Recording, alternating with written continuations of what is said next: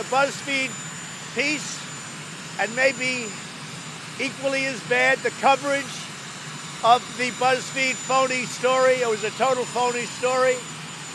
And I appreciate the special counsel coming out with a statement last night. I think it was very appropriate that they did so. I very much appreciate that.